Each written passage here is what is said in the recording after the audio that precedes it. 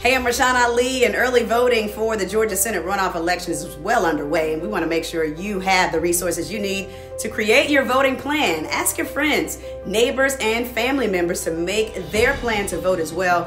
Track your ballot. If you requested a vote-by-mail ballot, you can check your ballot status online at the Georgia Secretary of State's website.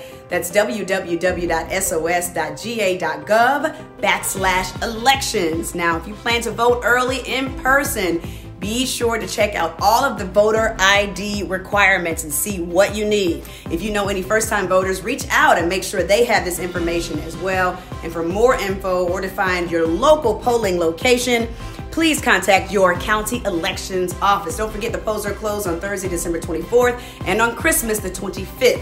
Remember, we helped elect Vice President Kamala Harris, and now we will help shape the outcome of this Senate runoff. All eyes are on Georgia. Let's do our part.